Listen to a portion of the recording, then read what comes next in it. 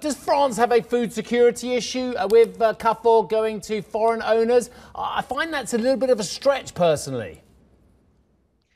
Yeah, good morning. Indeed, I agree with you, but it's not really, in my view, a real food security concern. It is rather political concern. The fact that the French government is not a shareholder of Carrefour.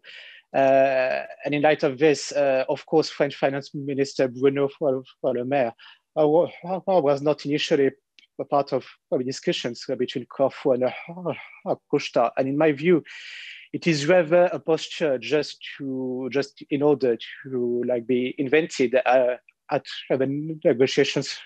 But let's be honest, even if Carrefour is acquired by Couche-Tard, this operation of Carrefour in France will still be mostly relying on French food. Yeah. Yeah, for sure. So look, I know you have your own issues about the lack of synergies between Couche-Tard and Carrefour as well. But just on that last point that you raised, so do you think then the French government can block this deal, even if both parties decide they want to go forward with it?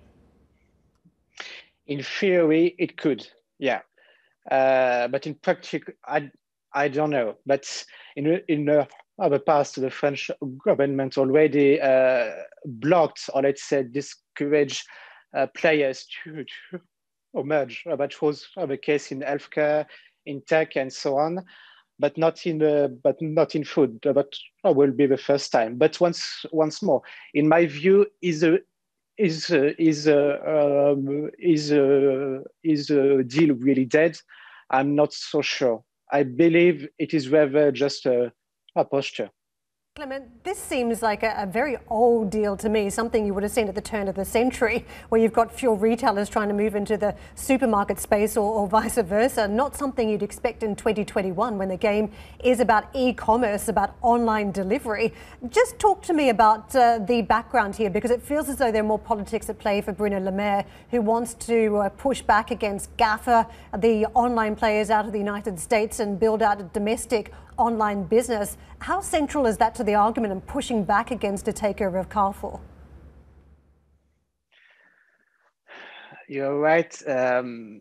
Online is clearly now a big trend, and just in order to, let's say, to invest in online, all groups will need to invest and save costs. And in this perspective, Carrefour will also need to invest. Well, what can I say beyond that? In my view, Carrefour will not get, let's say, an e-commerce knowledge from Couche-Tard. Couche-Tard is just handling gas stations, but it is not used to online food. That's really a difficult sector.